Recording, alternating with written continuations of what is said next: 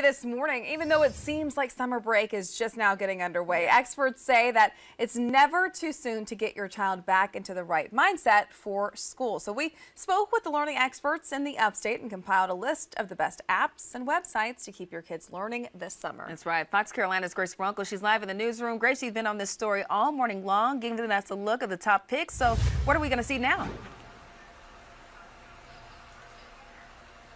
Well, you know, there are so many options out there, whether your kid's just starting school or maybe they're finishing their time in K through 12. I mean, just look at this website here. These are all engineering-based games, and there are tons of them. So how do you know which ones are actually worth the play, which ones are worth the download, and which ones are just a waste of time? Well, we decided to go to the experts to get their take on it. We stopped by Upstate Literacy in Powdersville. They sifted through dozens of apps, and they say the best ones structure games how teachers teach their lessons in classrooms, going by levels, starting with the easiest, going to the hardest, and using a lot of repetition. And we also spoke with the academic coach of the Upstate. He says to check out PBS Kids. Many of their online games have their own app versions, but if you go to their website first, you can search for those games by age and subject. And if you want something a little more hands-on, they also have recipes and crafts based on those same categories as well.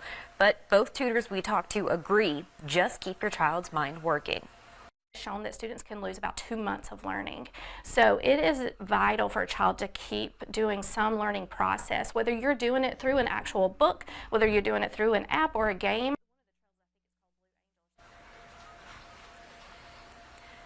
Bishop says it does not have to be stressful. She says the more fun you can make it, the easier it is for everyone. And if you're interested in checking out some more of her tips and different apps you can use, head over to our Fox Carolina News app. We've got them all for you right there.